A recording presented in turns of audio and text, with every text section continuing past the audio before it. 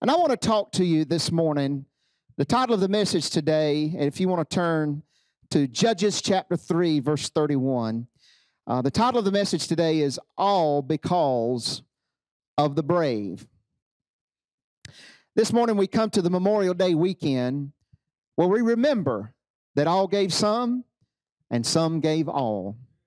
We remembered the flag-draped coffins that returned to the tear-stained face of a wife and a child. We remember those who gave the ultimate sacrifice.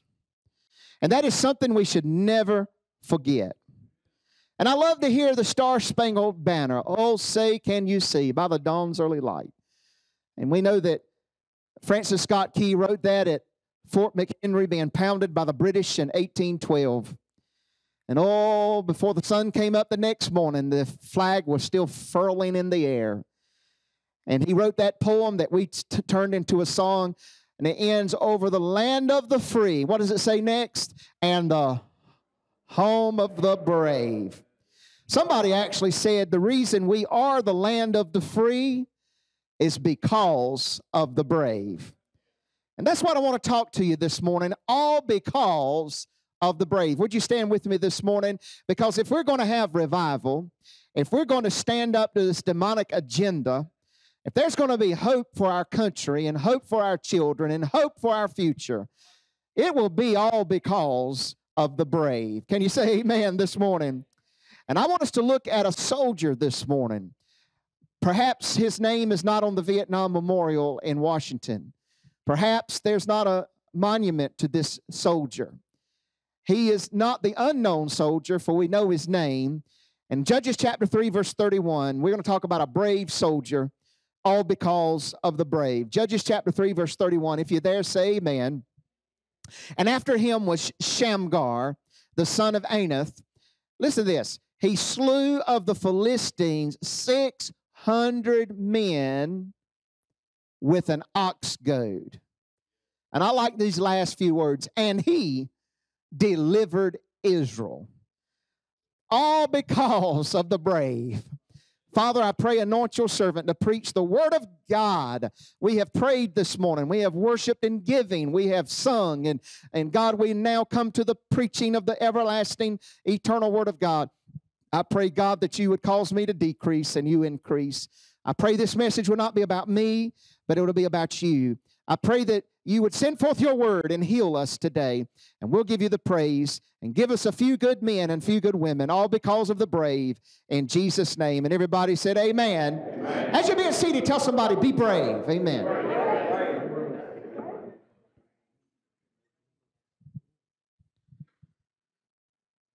We don't know much about him. The Bible has 800,000 words in it, but there's only 50 words given to his remembrance. We find him in our text this morning and mentioned one other place. But in those 50 words, we know he made a difference. We know he affected eternity. We know he was one of the brave. His name was Shamgar. Say that with me, Shamgar. I was preparing this message, and I was so thankful my mother named me Ricky. Shamgar. You see, he came on the scene during the time of the judges. Now, you remember the time of the judges, Bible students. This was the time in Israel between Moses and Joshua and the conquering of the land, and before the kingdom was established under King Saul. This was a time of really where God raised up individual leaders, and it was a sad time because look at Judges chapter 21 and verse 25. It was during those days that there was no king in Israel, and every man did that which was right in his own eyes. Does that sound like today? People are doing what's right in their own eyes when we ought to be doing what is right in God's eyes. And you remember those times in the Judges from your Bible study, God raised up a Samson who took the gates of the city, set the fields on fire, tore the lion to pieces. You heard about Deborah. Deborah arose. Pastor preached on Deborah just a few weeks ago. You heard about Gideon, with the sword of the Lord and Gideon and just 300. And God can do amazing things through the most humble of people. And all he needs is one characteristic, and it's called bravery. These are the more famous ones, but Shamgar, just a few words are mentioned. But what an impact he had. Go back to Judges chapter 3, verse 31. What an impact. He slew 600 men with an ox goad. He delivered Israel. Our country needs deliverance. Our country needs an awakening. Our country is on the precipice of a divine, wrathful judgment of God, aborted children, the agenda of the evil one, and we need somebody to do something. We need those who will be brave. And in thinking about those who have given their life for our country, and thinking about all that we're seeing, and all that is needed, if we're going to see a turnaround, if we're going to see a mighty move of God, if we're going to do damage to the enemy, and we can, if we're going to make a difference, it will be if we take the spirit of Shamgar, it will be all because of the brave. Would you give the Lord a hand of praise here this morning? Amen. All because of the brave. Let me give you three things this morning. Point number one, Shamgar acknowledged wickedness in his land. He acknowledged wickedness in his land. And that's what we have today. We have wickedness in the land. In fact, we were a Christian nation. What do you mean by that? There was a time when the majority of Americans believed in God, believed in the Bible, believed they should make things right with God. They might not have read the Bible. They might not have had a personal relationship with Jesus Christ, but the average American knew inside that there was a God, that there is a real Bible, and that they should, before they die, make things right with God. Most of the people in America believed that for a time. Then things changed, and we went from being a Christian nation to a post-Christian nation, where things change, where now a majority of people don't go to church. Used to, in America, most everybody went to church on Sunday morning. Today, not a majority goes to church. And a majority of people back in the old days believed the Bible was the Bible. All you had to do is get up and say the Bible says, and everybody would believe it. But now a majority of people don't believe in the Bible. And a majority of people don't feel like they've really got to worry about death. Well, I'm a good person. I'm a good American. That's a post-Christian nation. We went from being a Christian nation to a post-Christian nation, and now we've gone even further. We are now an anti-Christian nation, where now we have a majority of people who are for 100% against Christianity, and they're doing things to stop preachers and to stop churches. And if you tell them the Bible says, they're like, that don't matter to me, because I believe all books are religious, and I don't believe in the Bible, and I don't believe that when I die I'm going to go to hell. We are in an anti-Christian nation. And my friend, I want to tell you, it's in times like these, just like for Shamgar, he stood up and he made a difference. And if listen, this may be an anti-Christian nation, but that's all right. I still have the weapons. I still have God on my side. I still have people I can influence. And somebody say amen this morning, that if you're going to make a difference, it'll be because of the brave. Amen. In fact, I was thought about this when it comes to America. This so nails it. A spider dropped a single strand down from the rafter of an old barn, and he began to weave his web. Days, weeks, months went by, and the web grew and grew and grew. It's increasingly elaborate maze, beautiful in a sense, continued to catch flies and mosquitoes and other small insects, providing the spider with a daily buffet of bugs. The spider built his web larger and larger until it became the envy of all the other spiders. And one day, this productive spider was traveling across his web when he noticed one single strand up in the rafter. And he said, I wonder why that single strand is there. It doesn't catch any mosquitoes. It doesn't provide me with any dinner. It doesn't add to my pantry. So the spider, concluding that that one single strand was unnecessary, he climbed as high as he could and he severed it. But in that moment, the entire web fell upon itself, tumbling to the floor of the barn, taking the spider with it. I believe that describes America, because we have forgotten that it is God that has blessed us, God that has given us prosperity. It is in God we trust. Somebody put your hand together and say amen this morning. Hallelujah. 2 Timothy 3, 1 through 5 says, this know also in the last days perilous times shall come. Men shall be lovers of their own selves, covetousness, boasters, proud, blasphemers, disobedient to parents, unthankful, unholy, without natural affection. Truce breakers, false accusers, incontinent. False accusers, aren't we seeing that? If you're in a certain political party or if you're a certain political president, you're going to be on trial and you're going to have to defend yourself, and others get away. False accusers, incontinent, fierce, despisers of them that are good, traitors, heady, high-minded, lovers of pleasure, more than lovers of God, having a form of godliness, denying the power thereof. Shamgar, number one, acknowledged wickedness in his land. Number two, Shamgar, he not only acknowledged the wickedness in his land, he used the weapon that was in his hand. He had an ox goad, and with an ox goad, he delivered Israel. Shamgar didn't have technology. He didn't have cell phones. He didn't have a social media page. He didn't have political connections. He didn't have an AK-47. He didn't have a helicopter. He didn't have an army. What did he have in his hand was just an ox goad. An ox goad.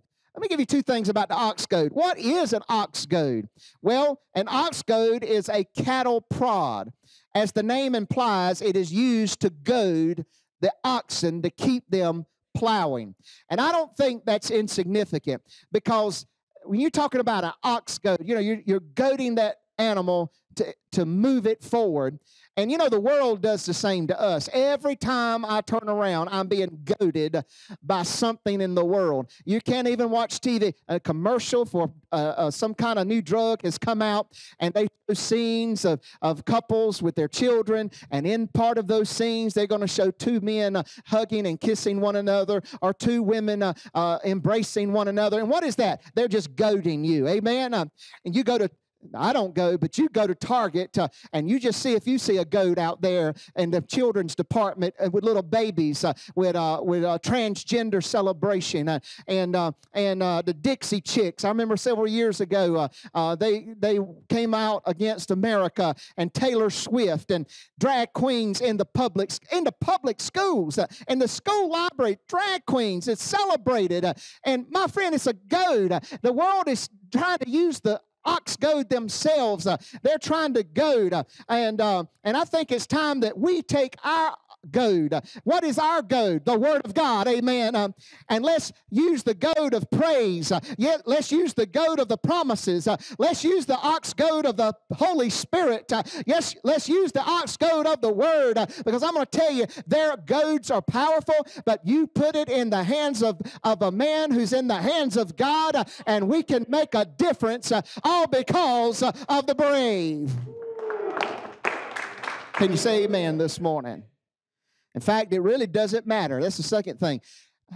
An ox goad, it really doesn't matter what the instrument is.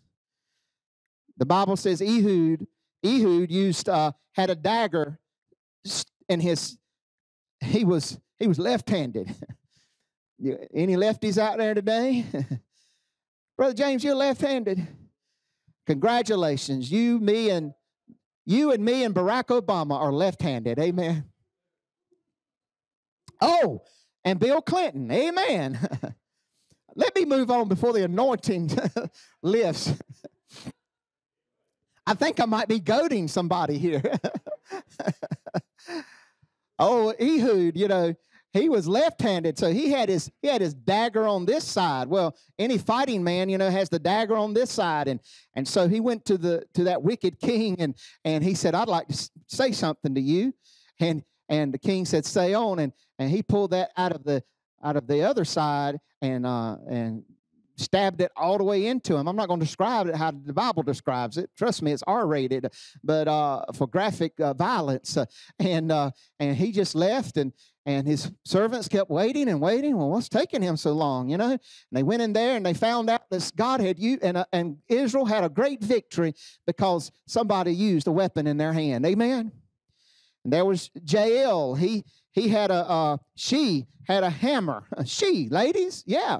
And people say, well, women can't fight in the Army, Air Force, Marines, and I am proud, and I'll say this: one of our own, Michaela Evans, has gone to the Air Force, and we celebrate that, and that God can use male or female. Amen.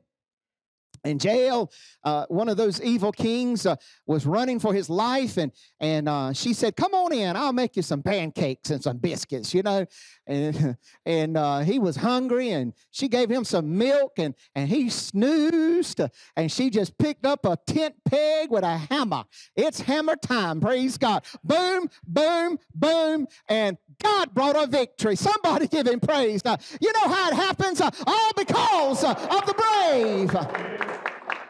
Oh, and old Gideon had a torch, a teapot, and a trumpet. Samson had the donkey's jawbone, and David just had a slingshot.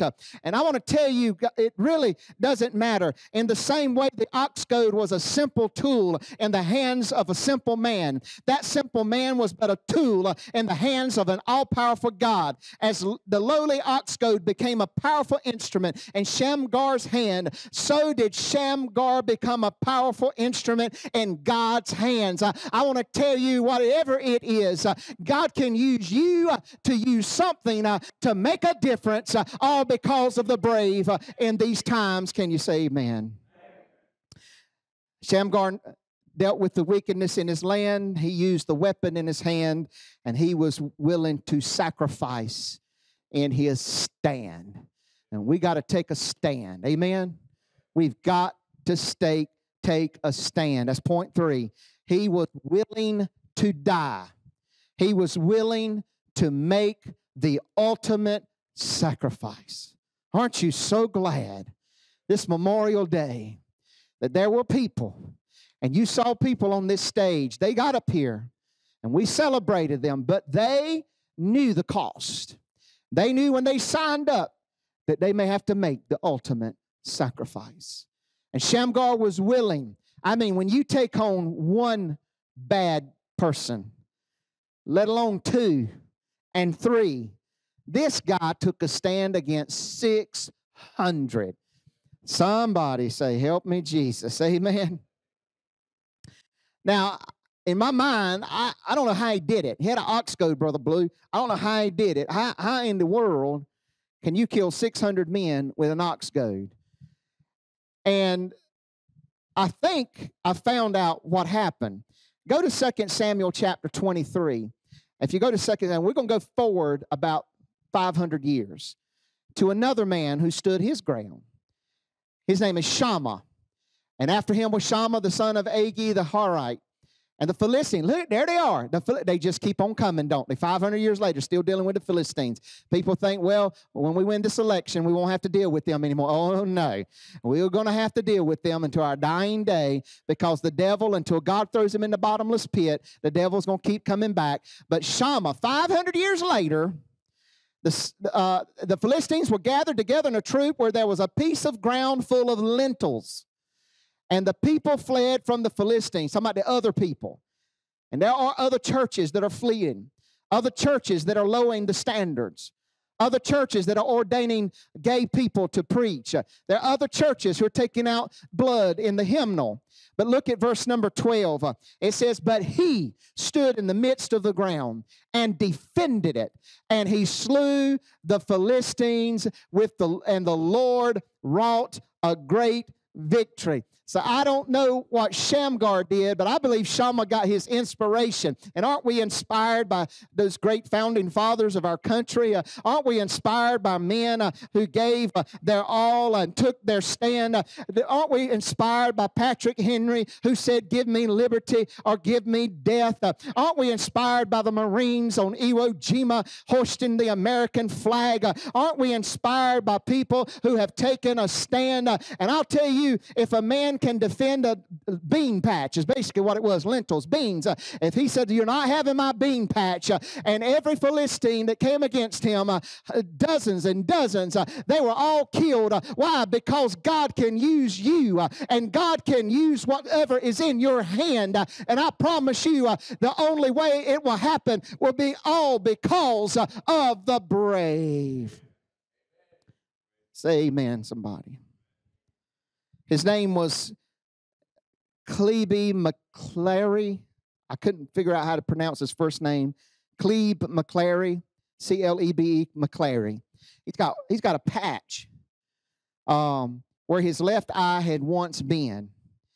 He's got a hook extended from the artificial limb where a strong arm used to be. So he's got a hook, and he's got a patch. He had been through many surgeries. At 26 years of age, he left his coaching career to enlist in the United States Marine Corps. While serving his 19th recon through the jungles of Vietnam, Clebe and his 12 men were attacked. 2 gave their lives, 4 were severely wounded. McClary was miraculously lifted to safety by helicopter. And listen to this. On a plaque presented to Lieutenant McClary by his admiring men is this statement. Here's the statement, quote, in this world of give and take, there are all too few who are willing to give what it takes.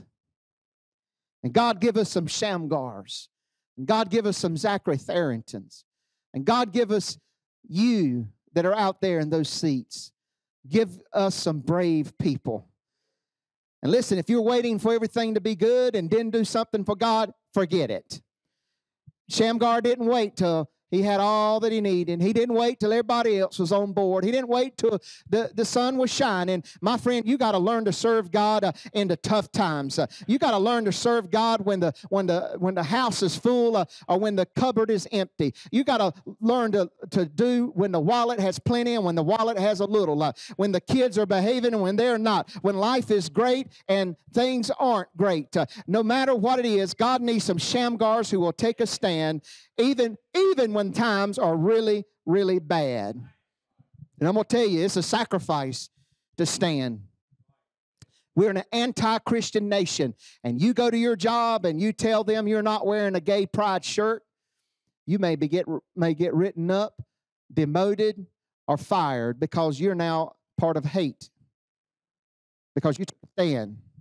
And you know, for the last several years, I've worked a secular job, and I've enjoyed it and loved it, and it's been I still work there just a little tiny bit, just a few hours here and there, but every time I turned around as an employee, I had to take sensitivity training, and here was goading me,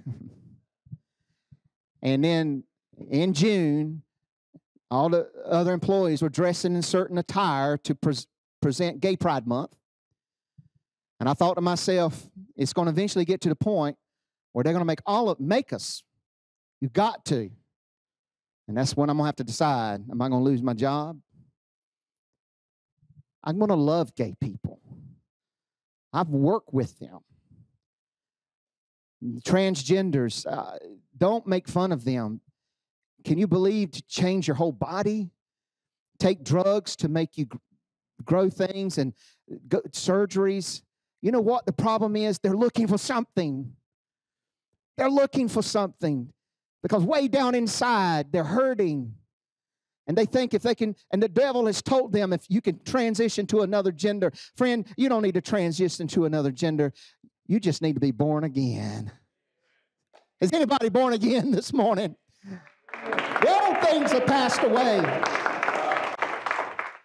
And you got to take a stand in public school. Public school, when you stand for the sanctity of life, that we value human life in the womb at the moment of conception.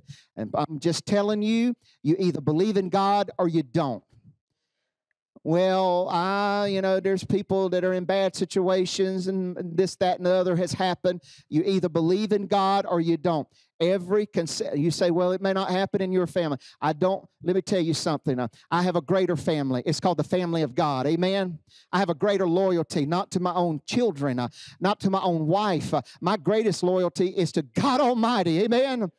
And I used to say that's strong, but it's not strong enough because obviously we've got a lot of deceived people out there. Life begins the moment of conception. In the worst situation, God could take that conceived baby and that baby could be another Shamgar to stand and there'd be another, all because of the brave. We have no right to take a life. I've seen people say, well, at the moment of conception, that conceived baby can't live without the mother. No, let me tell you something. That is true. But I want you to understand something.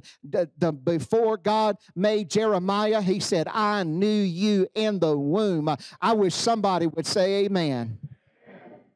We got the ultrasound pictures of my nephew.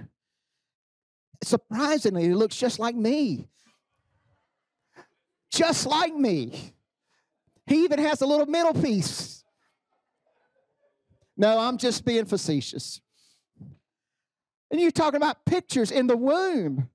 Amen? No, man, I'm taking my stand. I'm not voting for a candidate that is for abortion. Amen now. I don't care if you're Republican or plutocrat or Democrat or Democrat. Well, I don't care what you are. Amen.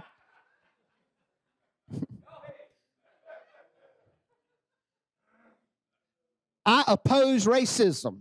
I got washed in the blood. It washed all the racism out of my life.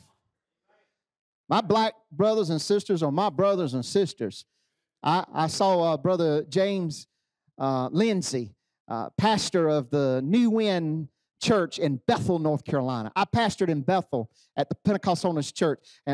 Your mom became a member there, Sister Barbara, who used to be here, and then she married a man up there, and I became her pastor twice.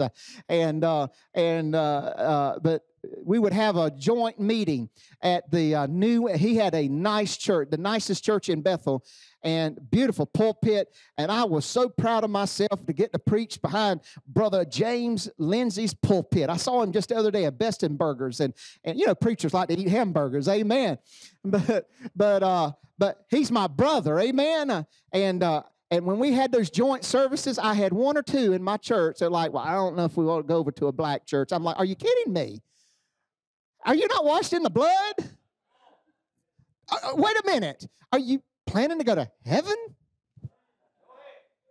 Because when I saw a glimpse of I haven't seen heaven, I haven't been to heaven, but John did see that there was a multitude of every kindred, of every tribe. It's time to take our stand against racism. Can you say amen this morning?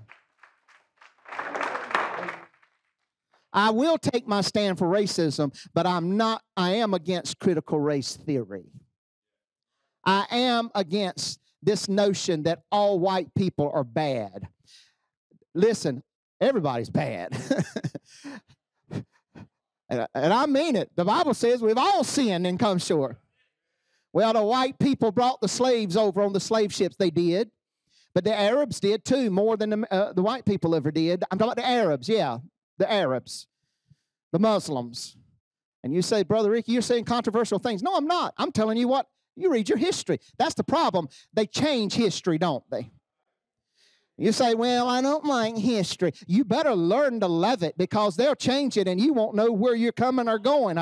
My friend, I'm telling you, all lives matter. Black lives matter. White lives matter. Hispanic lives matter. I'm going to take my stand because of the brave. I'm going to take my stand that boys are boys and girls are girls. My little nephew is going to the boys' bathroom with his Uncle Ricky if I have to take him. We're not going to the girls' bathroom. I mean, while he was a baby, yeah, but I mean, that's a baby. But when he gets on up, he's going to the men's bathroom. And little girls need to go to the girls' bathroom. And we are living in a day where men will change themselves to girls or women and participate in sports, and they'll win awards in swimming and other things. And it's not because they're equal with other women, it's because they have the muscles of a biological male. People say that's highly offensive. It is not offensive. God made it. A man is wonderful at being a man. And a woman is wonderful at being a woman. Amen? And God made them, male and female. Praise God. We don't need to be, they want to get to the point where there is no differentiation. How dumb is that? It's a beautiful thing. Listen, that's like having no paint colors. Praise God, all white, this is white, or that's brown, and that's. No, sir. God is a God of variety. And I'll tell you what, when he made Adam and Eve, I'm telling you, when he made male and female, brother, we're still trying to figure out all the ins and outs of that. Amen. If you've been married longer than 5 minutes, you know that God is a God of variety. Amen. Praise God. We need to take our stand that God made them male and female. We need to take our stand that there doesn't need to be drag queens in schools or pornographic. But right here in Wilson, there were 2 or 3 books, I believe at Elm City Middle. Don't quote me on this. I got to go back. Some Shamgar in Wilson found it and went to the school board, and they just shut him down. And so they finally gave him a chance to talk about it is not right to have pornographic sexual descriptions in middle school. And so one of the board members answered him and said, Mr. So-and-so, you're only talking about 2 or 3 books. And Mr. So-and-so, I've looked through the records, and nobody has checked it out but 1 or 2. So, Mr. So-and-so, you're really making a big deal out of nothing. Boy, my Shamgar spirit rose in me, and I wanted to reply back and say, what if one book in the library of Wilson, North Carolina, one book and one paragraph said it was okay for child pornography, or if it was okay for slavery? What if one paragraph, could we say, well, it's only in one paragraph, and nobody really checks it out. I'm telling you, if there was one book with one paragraph about how good it is to have slavery in America, they would be protesting to take it out. And I'm telling you slavery is wrong, but I'll tell you there's another sin too, the sin of sexual fornication, and those things are wrong, and we need to keep our children pure and protected, and we need to take our stand.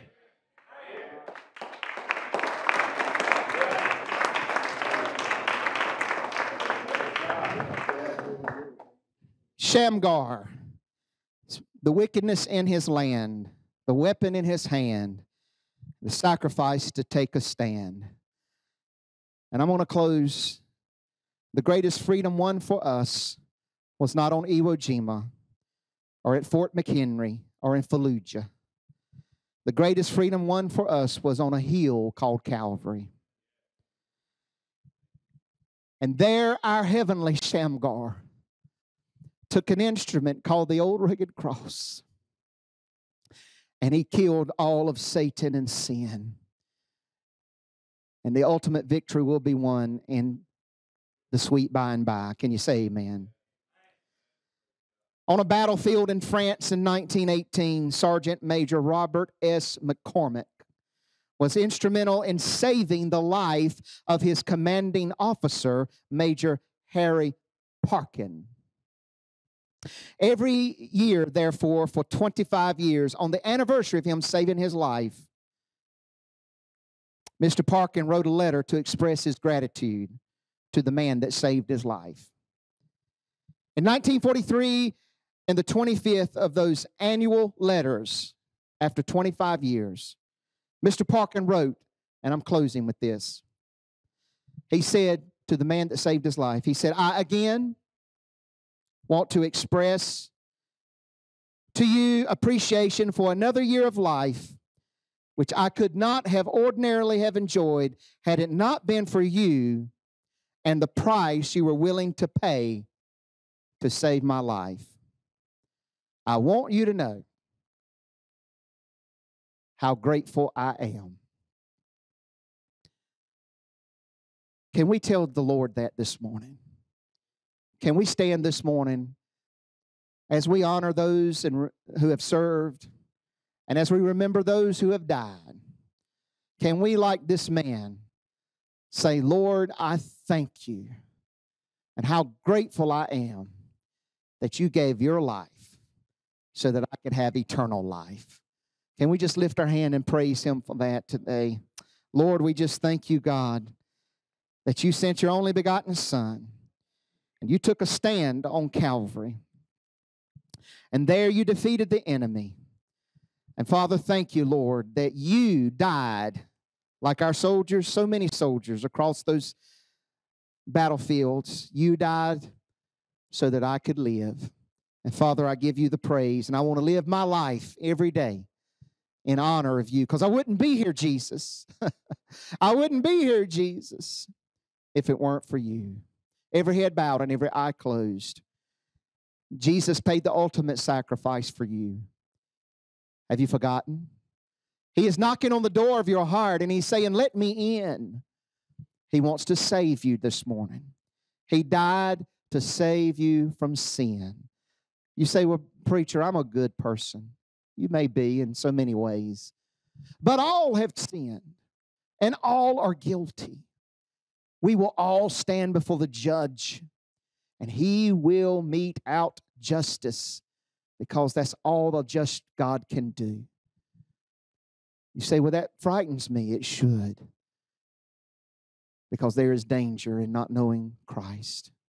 But the good news is, before the red, white, and blue was hurled in Fort McHenry, Jesus shed red, and he took on the blue of the bruising.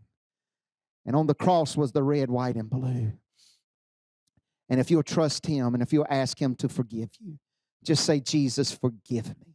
I have sinned. And my greatest sin is pride, thinking that I'm too good. Oh, humble me, Jesus. I cast myself at your mercy. I will stand before the judge, and I will give an account, and I'm afraid. For it is appointed a man once to die. But Jesus, I trust you, and I will seek you, and I pray, God, that you would cause me to be born again. And I can never be good enough, but Lord, through your grace, you will help me to serve you. Pray that prayer this morning and say, Jesus, come into my heart. Forgive me of my sins. And I believe he'll do it this morning. Has anybody done it already? If you have, would you just lift your hand and say, I have prayed that prayer. I'm talking about any time, whether today or 5 years ago. Has anybody this morning been to Calvary? And have you accepted Jesus Christ as your Lord and as your Savior? Have you? Would you lift your hand and praise him? Would you remember the Lord? Would you remember the sacrifice that he made? Hallelujah. Would you remember the red, white, and blue on Calvary? And now, here's my closing prayer, and I want you we don't have service this evening. I know we've got a lot of activities today, but I want us to take our stand right here at this altar. And if you've got a lost loved one, I want you to take your stand, and I want you to believe God that they'll be saved. And if you've got children in school, I want you to take your stand that you're going to lead them to godliness, and you're going to help them. If you're at a job and you have to take sensitivity training, I want you to come and take your stand that by God's grace, you'll be loving, you'll be kind, you'll be respectful, but you cannot compromise on that which is wrong. I need some patriotic people. I need some Holy Ghost-filled people. I need some people that will wield the weapon of their praise and to goad the enemy this morning. Can we just goad the devil this morning? Can we just make him real upset this morning? Father, in the name of Jesus, Lord, we just come today to take our stand, Father. We just come right now, and I pray, Lord, for every person here, oh God, this morning, that you would just touch. Oh God, we're going to take our stand. We're going to goad the enemy. We're going to win ultimately. But until then, we're going to be on the battlefield for the Lord. Hallelujah. Oh, we bless you this morning. Would you ask God to help you to be brave? Because of the brave. God, help me to be brave this morning. Oh, I praise you, Jesus. I give you the glory. Oh, Lord, I want to take my stand for the cross. I take my stand for the sanctity of life. I take my stand that Jesus is the only way. I do it in love. I do it, God, Lord, with a winsome spirit. God, I'm going to do it. I'm going to, Lord, give us some Shamgars this morning. Give us some Shamgars this morning. Hallelujah. Thank you, God.